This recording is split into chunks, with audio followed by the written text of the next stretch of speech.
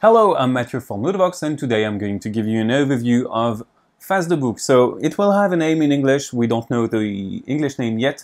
It may be Me the Tweagles, the Big Tweagles, or Monster Roster, or whatever. So it is a memory game and a naming game for 2 to 7 players, ages 6 and up, and it plays for around 10 minutes.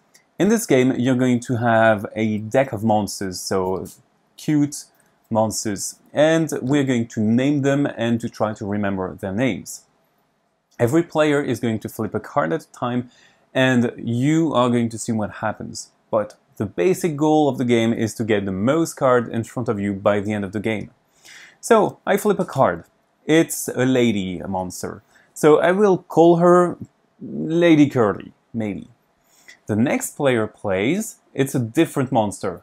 So that player is going to call that monster maybe Ear Glove, because ear gloves.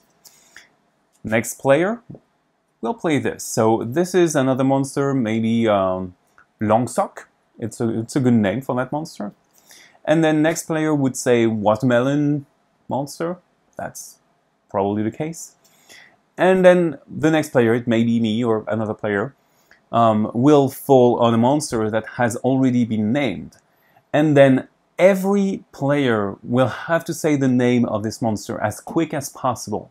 And the quickest player to say Curly Lady will be able to take all of the cards that were placed. These are my points if I scored those. And then we're going to continue with new monsters, naming them and remembering them. So for example, if we flip and we get a monster we already had, so for example, Watermelon Guy, we have to name him with the same name. However, if we cannot remember the name of that guy, we have to rename him, because if collectively we have forgotten, he gets a new name.